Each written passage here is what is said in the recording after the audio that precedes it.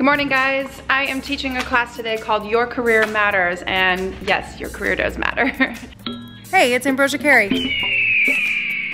Sometimes I think hairstylists do a really good job of taking care of their clients, and that's the full focus of the industry, right?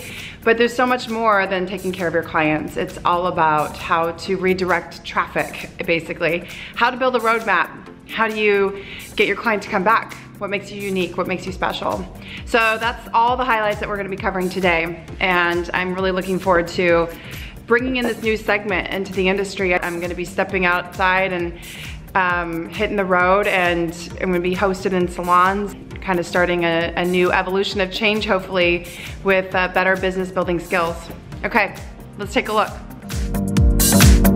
Knowing your worth as a hairstylist and understanding your limits and how to push through those barriers, how to set new goals, and how to be the best version of yourself that you can be, and seeing that can constantly keep evolving and growing and changing.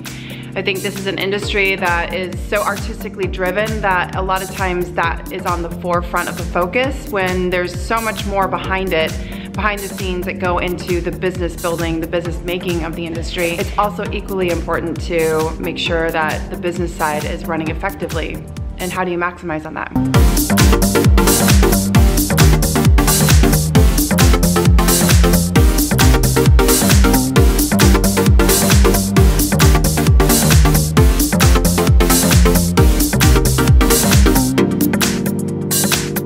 Don't forget to subscribe for more hair and shenanigans.